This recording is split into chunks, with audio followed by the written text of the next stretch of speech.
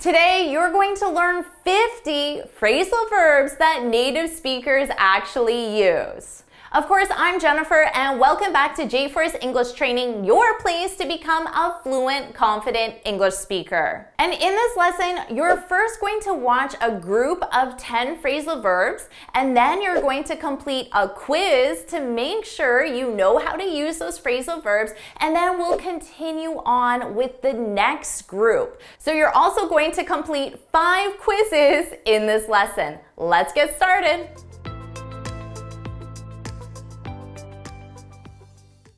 Number 1, to come around to an opinion or an idea. And this means to change your opinion or to see a new point of view. Now notice the sentence structure because we have 2 prepositions, around and to, and then after to, we need something. We need a noun, an opinion or an idea. For example, I came around to the new job after I heard about the benefits package. So remember, this means you changed your opinion. So previously, you didn't want the new job, but now you've come around to it. So you've changed your opinion. Now you want the new job because you heard about the benefits package.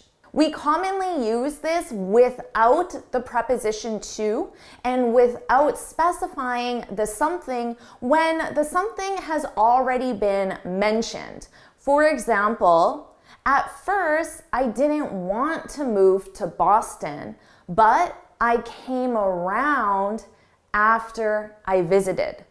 So notice, I didn't say I came around to something because the something had already been mentioned. So I came around to the idea after I visited. Number 2, to get across a point or a message. And this is when you clearly and effectively communicate a point or a message. For example, make sure you get across that the project is over budget.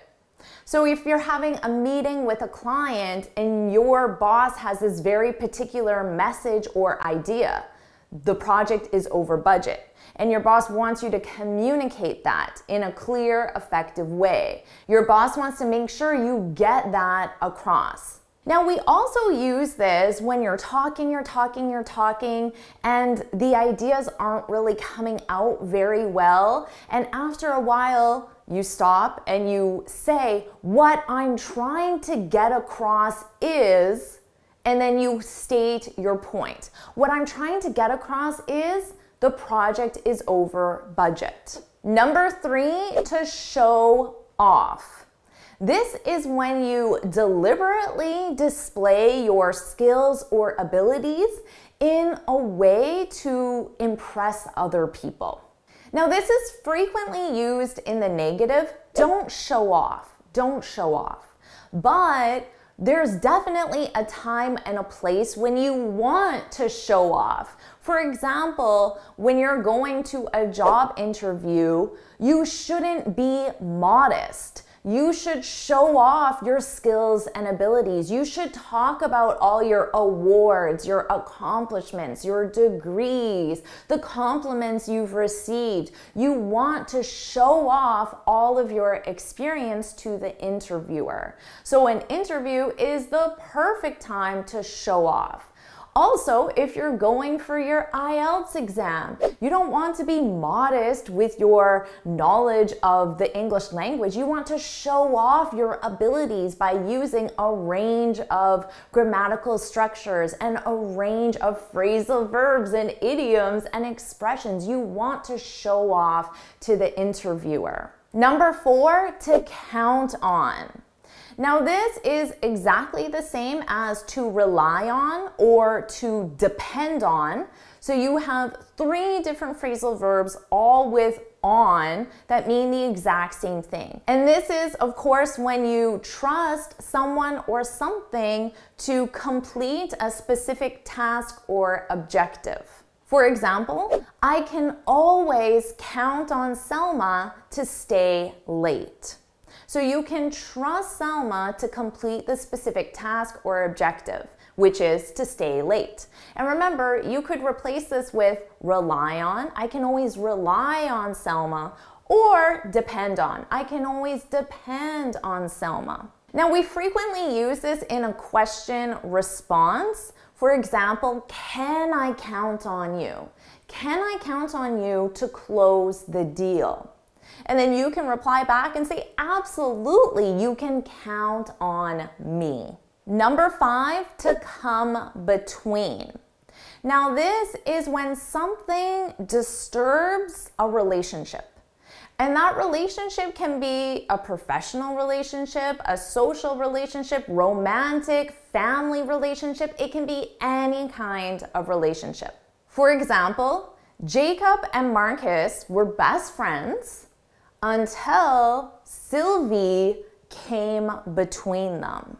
So that's the image you could have. They were close, Jacob and Marcus, but then Sylvie came between them and now they're divided. Sylvie disturbed their relationship. Now, it's very common for a girl or a guy to come between a relationship, but it doesn't have to be a person.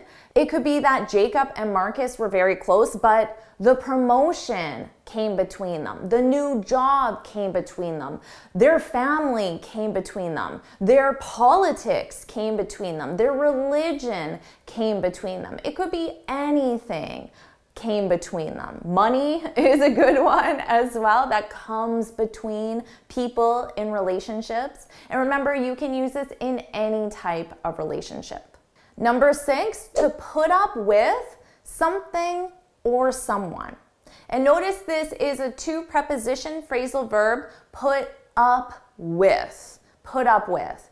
And we use this to say that you tolerate bad behavior or unwanted behavior, to put up with. For example, I don't know how you put up with your boss. I don't know how you tolerate your boss. Now, of course, we can be more specific and specify the action that the boss does. I don't know how you put up with your boss's constant criticism, for example, or your boss's distasteful jokes, for example. I don't know how you tolerate it. Now, we commonly use this to say, I'm not going to put up with, and then the behavior. I'm not going to put up with your constant criticism any longer. Number 7, to bounce back. Now, to bounce back, this is when you recover or recuperate. Now, you can use this when you recover from a negative situation in a business context, like for example, a bad sales quarter or a bad product launch, for example. But it can also be when you recover or recuperate from an illness. So you can use it in both those situations. For example, in a workplace situation, you could say, I don't know how we'll bounce back from our loss in Q2. So I don't know how we'll recover. And then you could have a discussion. How can we bounce back? Does anyone have any ideas on how we can bounce back? Now, in terms of recovering or recuperating from an illness, you could say, it took me a while to bounce back after my surgery. So it took me a while to recover, recuperate. Number 8, to act up. This means to behave badly or strangely. This is very commonly used with parents describing the actions of their young children or even their older children. My son keeps acting up, behaving badly. But we can also use this with devices and objects. For example, my computer keeps acting up, behaving strangely. My computer keeps acting up. I hope it doesn't break. Number 9, to make it up to someone. This is quite a long one, so pay attention to this sentence structure. To make it up to someone. Now, we use this when you try to compensate for a wrongdoing. For example, let's say it's your best friend's birthday and you can't go for whatever reason. So this is the wrongdoing, not going to your best friend's birthday party. Now, if you want to compensate for that wrongdoing, you could say, I'm so sorry, I can't make your birthday party. I promise I'll make it up to you. I'll make it up to you by taking you out for a nice dinner. I'll make it up to you by going to the movies with you. I'll make it up to you by buying you a really nice present. So those are the ways you're going to compensate. Now you might be wondering, what is this it? The make it up to someone?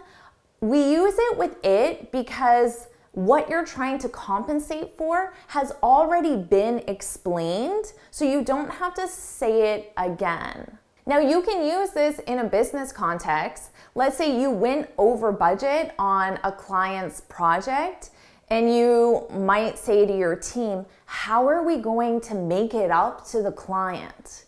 How are we going to compensate for our wrongdoing? The wrongdoing is you went over budget. And then maybe someone would suggest we can make it up to them by offering a discount or offering a free product, offering an extra service. So those are how you're going to compensate for the wrongdoing, to make it up to someone. Number 10, to barge in. When you barge in, you enter a place, a location, unexpectedly, and you interrupt whatever's taking place. For example, I was in my office working and this kid just barged in and handed me his CV. But later, I hired him. So by saying the kid barged in, it implies that he didn't have an appointment, he wasn't expected, he just barged in unexpectedly and he interrupted whatever I was working on. But in this case, it was successful because he got the job. So now you have the first group, so let's complete your quiz. Here are the questions for the quiz. You need to complete each sentence using the correct phrasal verb. So go ahead and hit pause now and complete the quiz. Here are the correct answers. Go ahead and hit pause and see how well you did. So make sure you share your score in the comments, and now let's continue with your second group of phrasal verbs. Number 1, to abide by. This is more of a formal phrasal verb because it's used when you accept or follow a rule or regulation. So we use it mainly with government rules, court rules, even business rules as well. For example, as a tourist, you have to abide by the rules of the country you're visiting. So if you see a sign that says no parking, you have to abide by that rule. You have to follow that rule. Now remember, we also use this to say you simply accept. You accept, but then you follow it. For example, let's say you go to court because of a dispute, and the court doesn't rule in your favor. You still have to abide by that decision. You have to accept it and then follow it. So this is a more formal phrasal verb, but it's very useful because we all have to abide by many different rules, regulations, and policies. Number 2, to dawn on. This is an excellent phrasal verb to add to your daily vocabulary. To dawn on is when you finally realize or understand something. For example, one day it just dawned on me that I need to change careers. So one day I just realized I need to change career. So you can absolutely say realize. We're just using the phrasal verb dawn on, and it's extremely common. Now, notice the sentence structure here. It dawned on me. Something dawns on someone. So the it is the realization. It dawned on me that I need to change careers. So just keep that in mind because the sentence structure is commonly used with it, dawns on, and then someone. Number 3, to pull off. This is also a must-know phrasal verb. When you pull something off, you're able to do something that is difficult or unlikely to do. For example, let's say you're a wedding planner and a couple comes to you and tells you they want to have this huge 300-person wedding in 3 weeks. And they want you to plan everything. That's really difficult, and it might even be unlikely that you're able to plan a 300-person wedding in 3 weeks. So you could say, I don't know if I can pull that off. I don't know if I can do that because it's very difficult. I don't know if I can pull that off. That being planning the 300-person wedding. Now, let's say you do successfully plan the wedding. After, you could say, I can't believe I pulled that off. I can't believe I pulled off planning a 300-person wedding in only 3 weeks. Number 4, to back out of. This is an excellent business phrasal verb. It's used when you fail to keep a commitment or a promise. Now, in a business context, a commitment could be something you agreed to or arranged to. It can be formal and you have a contract in place, or it could be more informal and you just agree to it verbally. So if you don't keep that commitment, then you back out of it. For example, I can't believe the client backed out at the last minute.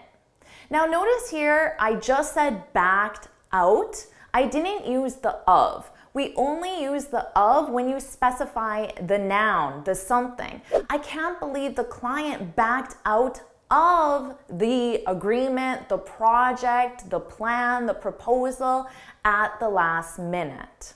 Number 5, to clam up. This is an excellent phrasal verb for all of you or anyone that does public speaking, because when you clam up, you're unable to speak, usually because of fear or nervousness.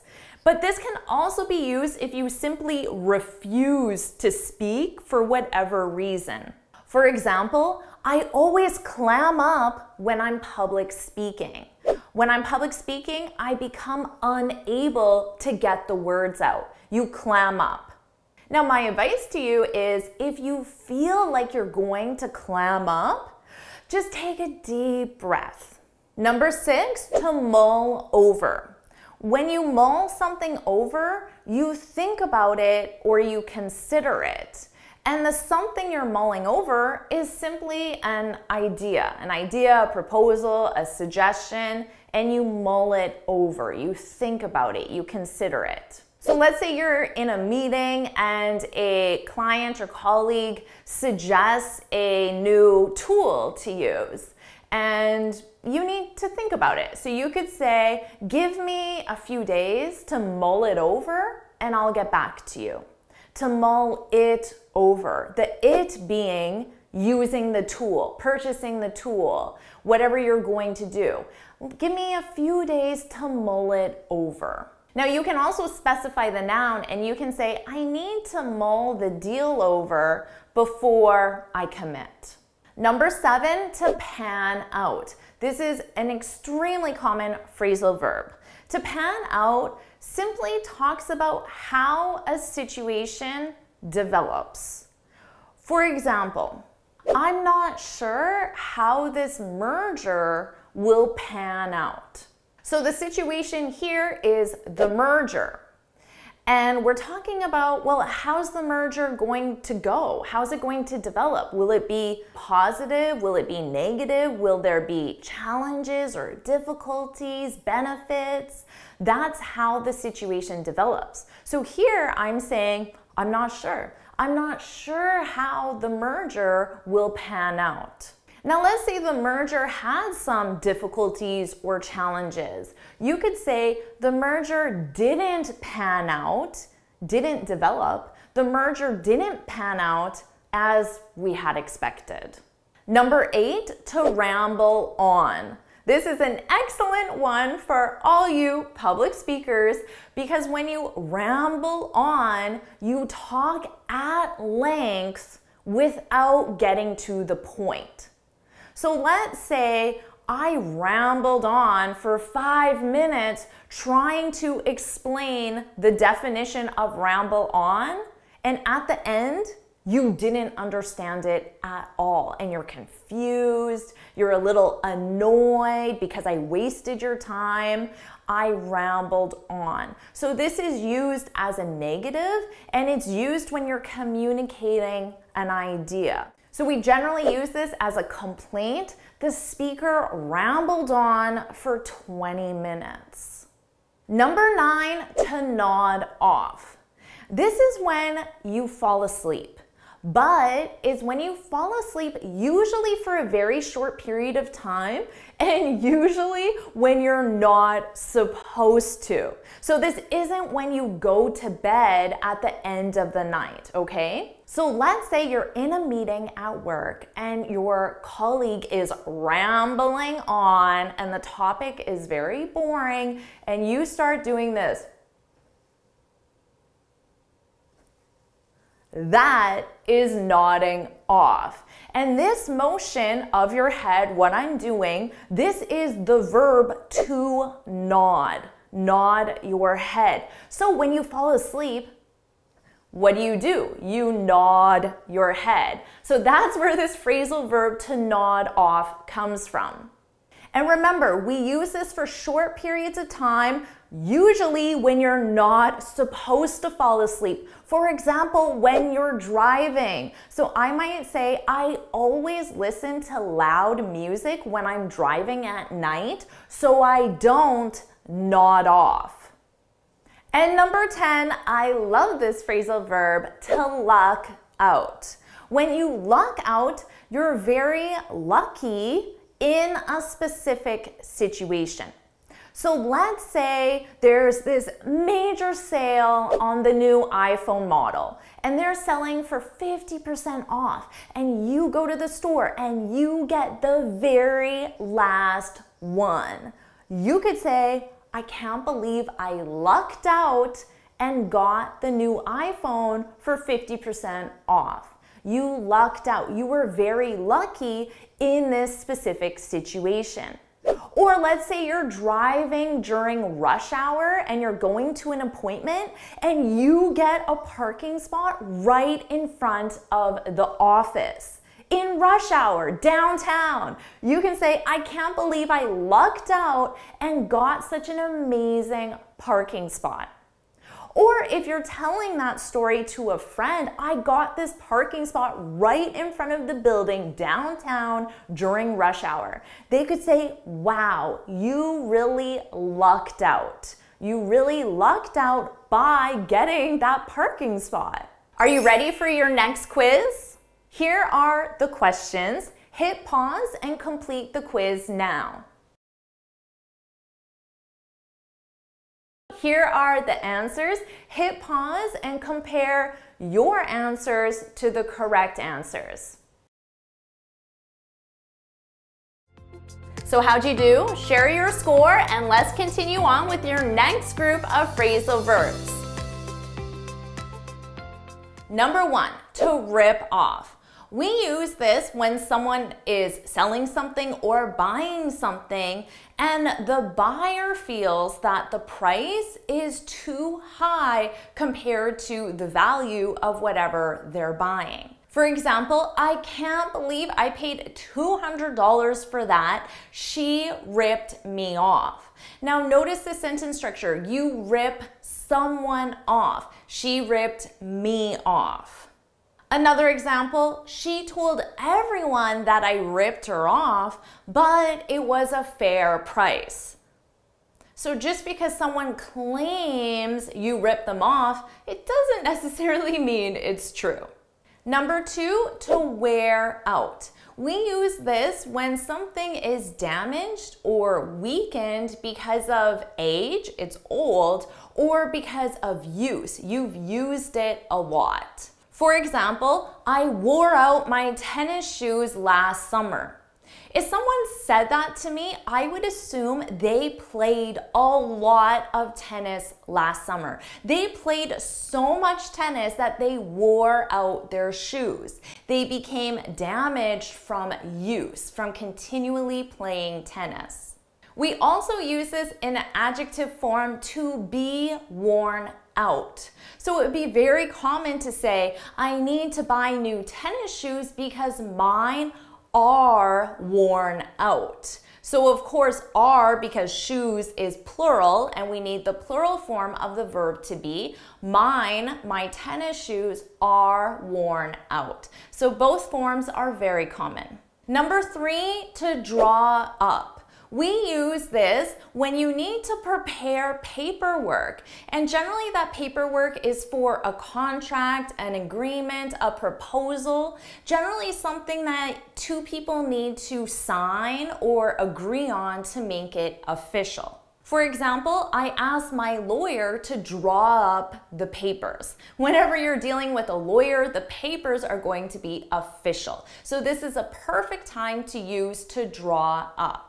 Or you could say, we're waiting for our bank to draw up the mortgage agreement. So that's another very official document that you need to sign, and you can use the phrasal verb to draw up. Number 4, to burn out. This is a phrasal verb that has gotten a lot of attention recently, especially with the pandemic, because to burn out, this is when you feel exhausted mentally or physically from prolonged stress. Stress of work, stress of a situation like a pandemic, stress of a family situation like a divorce or an illness, something like that, but a prolonged period. You can be stressed out for a day, but when you burn out, it means you've had that stress for a long period of time, several weeks, several months, or even several years. For example, I burned out at my last job.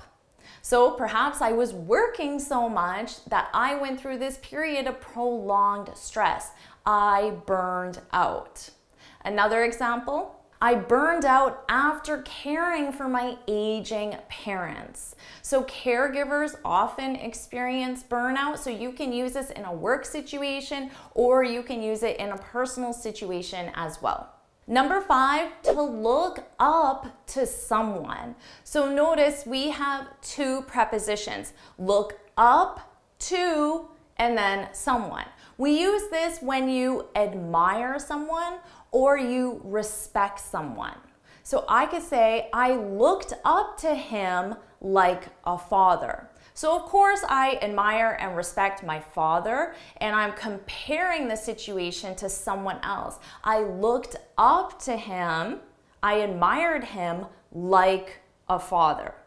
Another example, I really look up to my boss. So you admire your boss, or you respect your boss, you hold your boss in high regard. So you can use this in a work situation, you can look up to people, and you can use this in a social situation, a family situation. You can have many different people in your life that you look up to for different reasons. Number 6, to step up.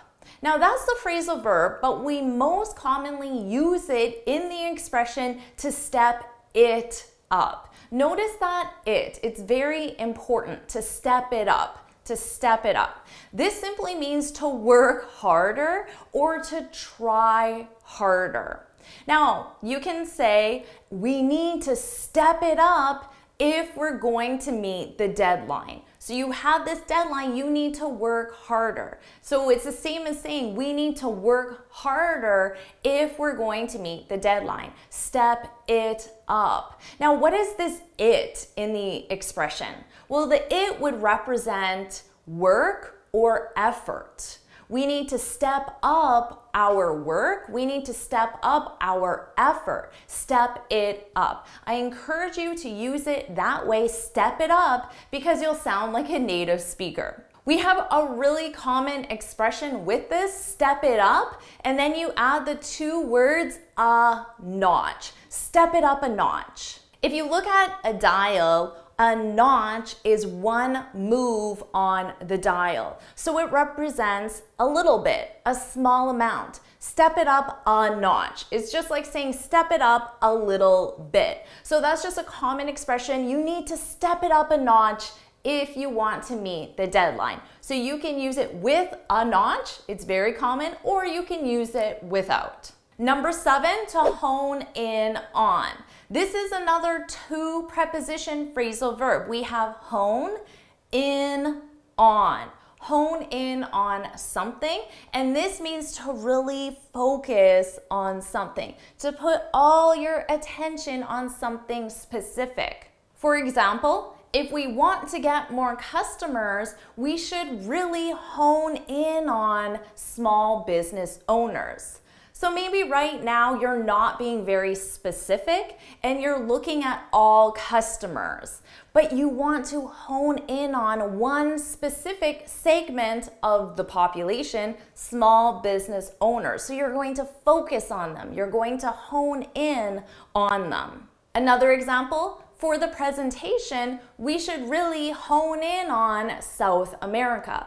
So maybe you're a global company and you have branches all over the world, but for this specific presentation, you're going to hone in on one specific part of the world, South America. Number 8, this is a must-know phrasal verb, to bring up. And this is when you begin a discussion on a specific topic. For example, if you're in a staff meeting, it would be very common for the boss or whoever's leading the meeting to say, before we end the meeting, does anyone have anything to bring up? Does anyone have a specific topic they want to discuss? Does anyone have anything to bring up? Or after the meeting, you might tell another colleague, I didn't have a chance to bring up the marketing proposal. So you didn't have a chance to discuss this specific topic, the marketing proposal. Maybe you ran out of time. Number 9, to talk into. And the sentence structure is to talk someone into something.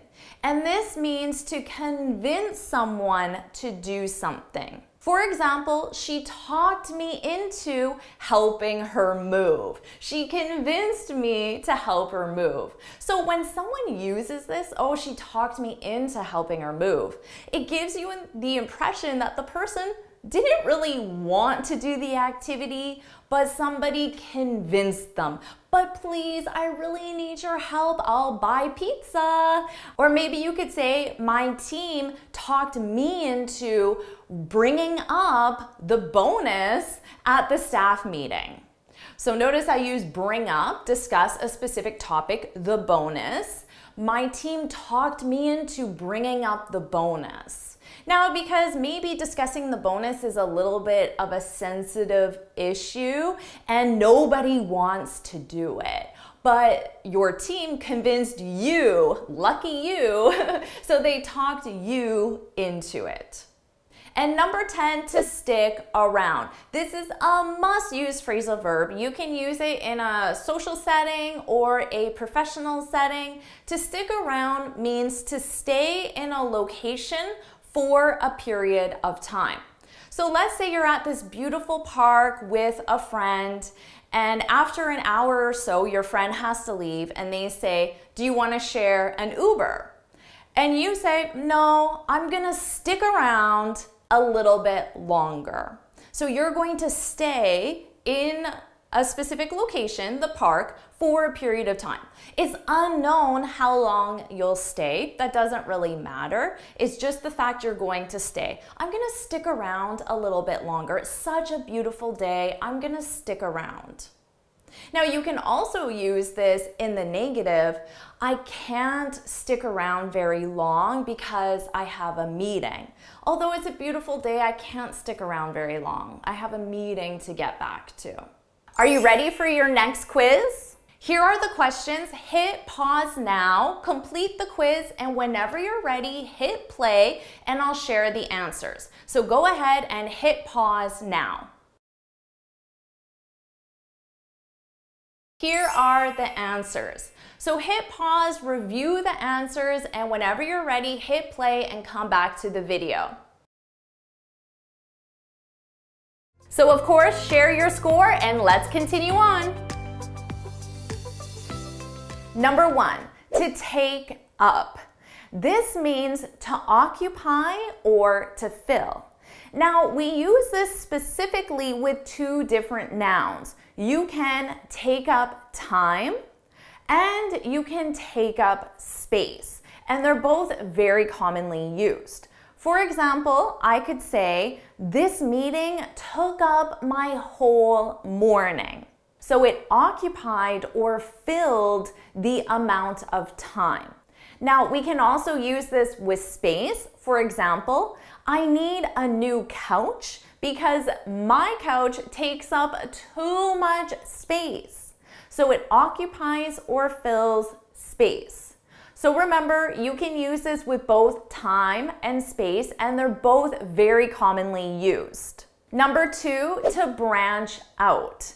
Now this means to expand, and we use this specifically in a business context. So let's say you're in a meeting and you're discussing how to increase your profits. You might suggest branching out into new markets. So if you only sell in North America, you can branch out, expand, and sell in Europe or in Asia, Africa, for example.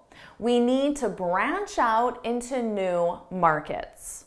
Number 3, this is a fun one, to jot down. Now you would probably understand this from context. In the meeting, I jotted down a few notes. I jotted down a few notes. So it's the exact same thing as write down. I wrote down a few notes, but it's very commonly used. So someone might ask you, maybe your boss or a colleague even, might say, hey, can you jot this down?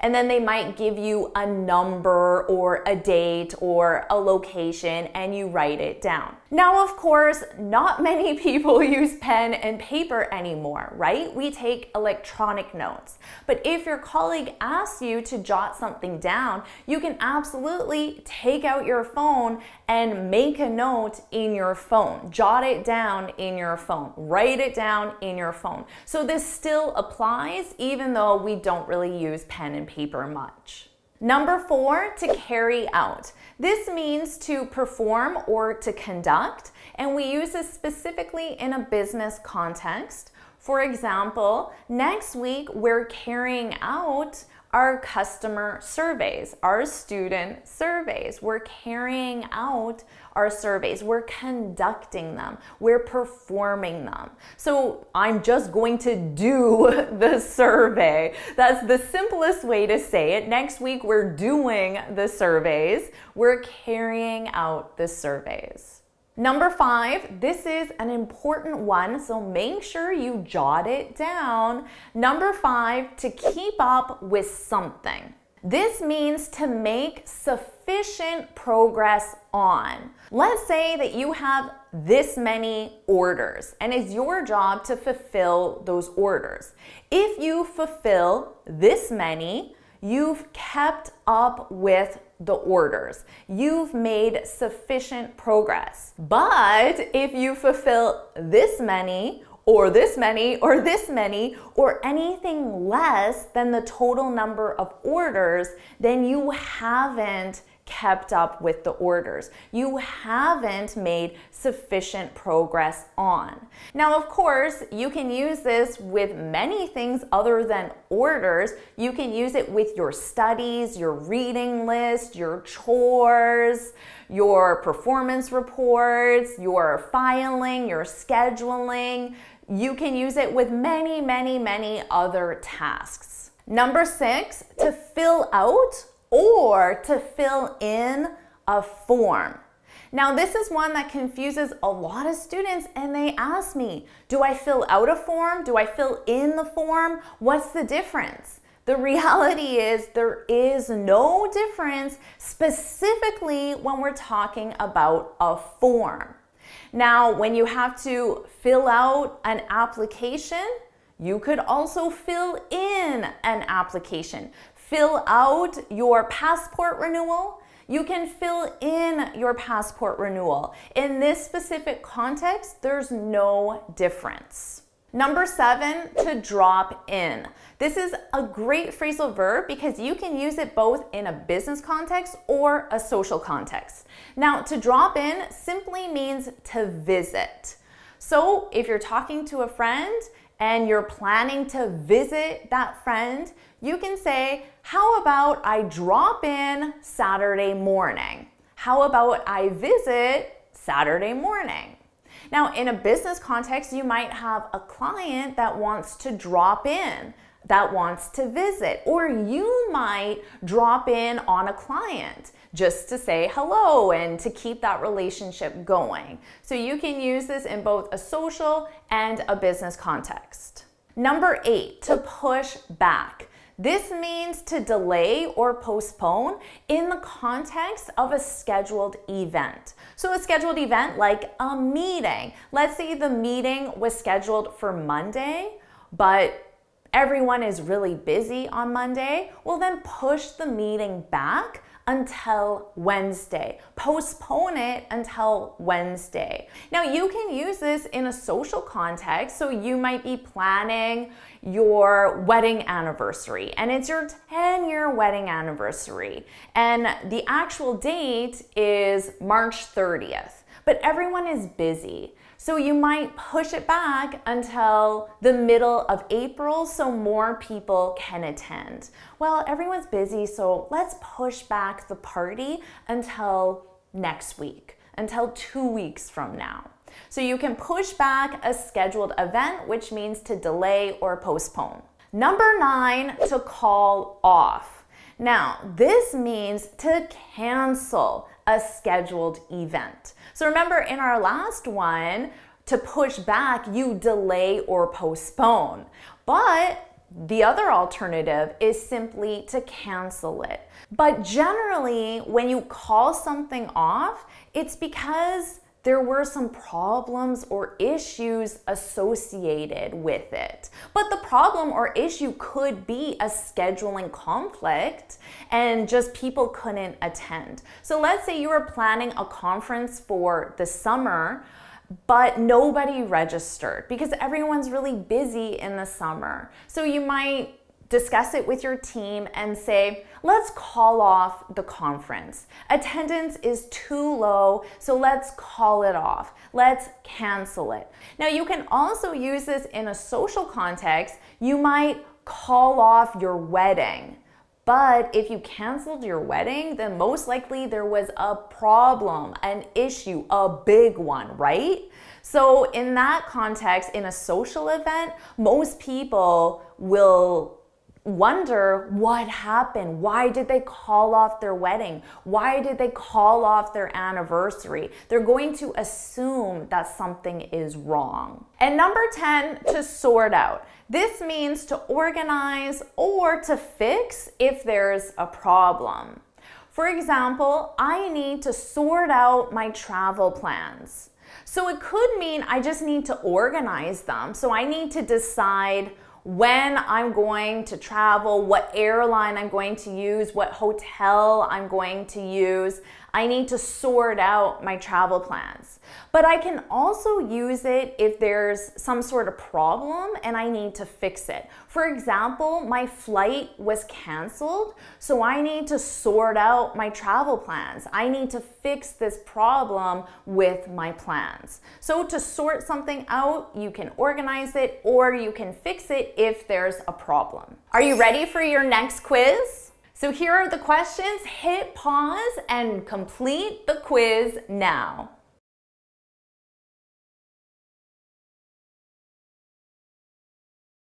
So here are the answers. So now let's review your final group of phrasal verbs. Number 1, to tune out. This is a very useful phrasal verb because it's used to say you stop listening to someone, you stop paying attention to them because you don't like what they're saying, basically. So you tune someone out.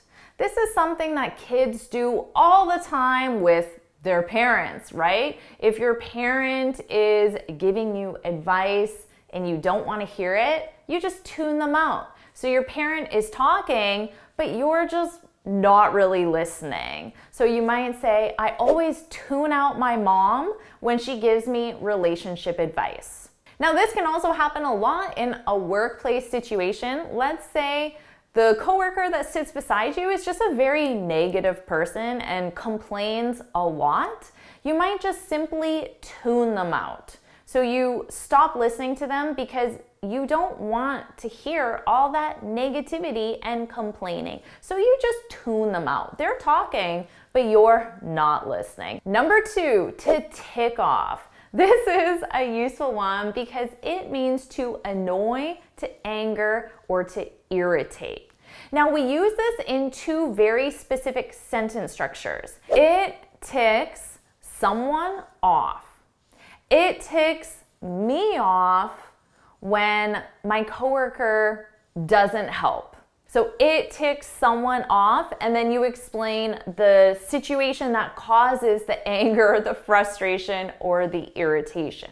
Now, the other sentence structure is just to say someone or something ticks me off. John really ticks me off. He's so negative. John really irritates me, frustrates me, annoys me. John really ticks me off. He's so negative, but I just tune him out. Number 3, to talk up. And you talk someone or something up. And that means you speak in a way that makes that someone or something sound really beneficial, really positive, really amazing, maybe even more so than the reality. So let's say you're in sales and you're trying to sell this piece of software to a company. Well, you're going to talk up that software. You're going to talk about that software in a way that really highlights all of its positive features. And you probably won't mention any negative features. You're going to talk it up. Or let's say that your really close friend applied for a job in your company. Well, you're probably going to talk up your friend. You're going to speak about your friend very enthusiastically, very positively, because you want your friend to get the job. You're going to talk up your friend. Number 4, to pile up. This means simply to increase in amount. And we generally use this with work. So in general, you could say work is really piling up. Work is increasing in amount. You can use this with specific work. So you might say, my expense reports are piling up. Or even with household chores, you might say the laundry is piling up. The dirty dishes are piling up. They're increasing in amount. Number 5, to mope around. To mope around, this is when someone moves from one location to another, but they do it in a very unhappy way, a lazy way, a disappointed way. And it's generally because something is wrong. Something specific is wrong. So maybe they just lost their job, or they just broke up with their girlfriend, so they mope around the house all day. They go from the couch to the kitchen, back to the couch, but they look really upset and lazy and no energy. So this isn't really a positive thing. We generally say, stop moping around. You need to stop moping around and start looking for a job. If that's the reason why you're moping around because you lost your job. Stop moping around and look for a job. Number 6, to loosen up. This is a great one. It means to be more relaxed, more comfortable, or less serious. So you might say, she was very shy at first, but then she loosened up. So she became more relaxed, more comfortable. Now we often use this as advice to someone. If someone is just being too serious, you might say, loosen up, loosen up. It's similar to saying, relax a little, loosen up. You need to loosen up. Oh, just loosen up. Number 7, to kick off. This is a great one because when you kick something off, it means you start.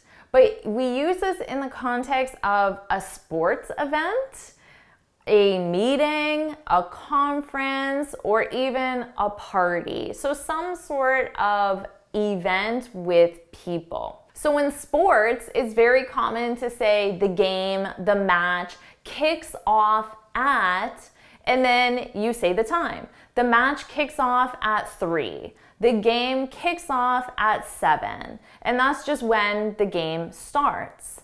Now, you could also say, let's kick off the meeting by, and then you can explain how you're going to start the meeting. Let's kick off the meeting by introducing the new CFO.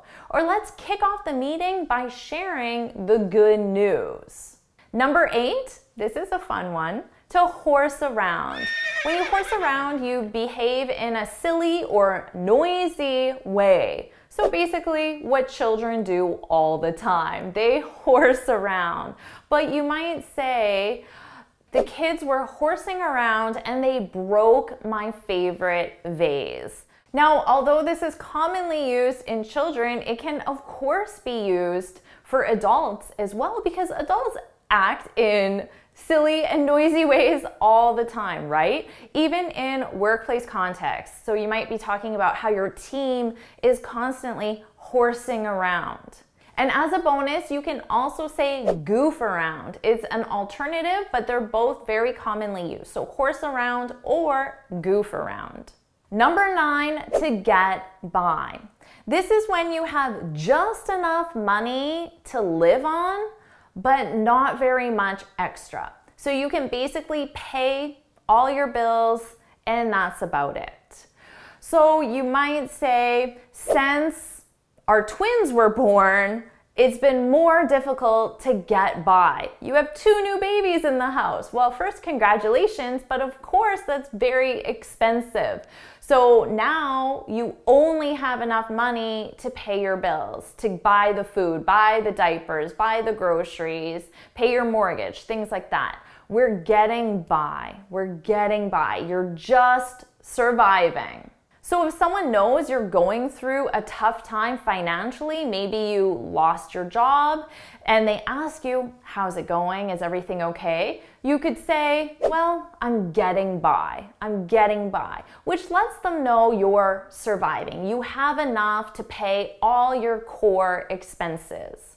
And finally, number 10, to flip out. Now this can mean to become very excited, but it can also mean to become very angry or agitated. So it's when you have a very strong emotion, but that emotion can be positive, excitement, or it can be negative, anger.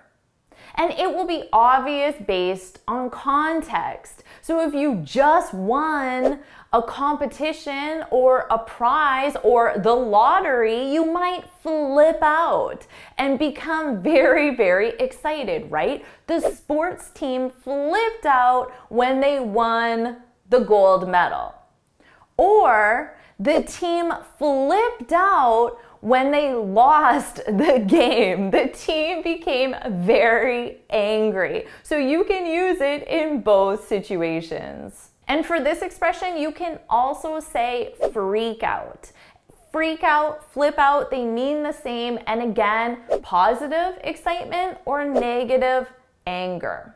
Are you ready for your final quiz? So here are the questions. Of course, hit pause, take as much time as you need, and when you're ready, hit play and I'll share the answers. So you can go ahead and hit pause now.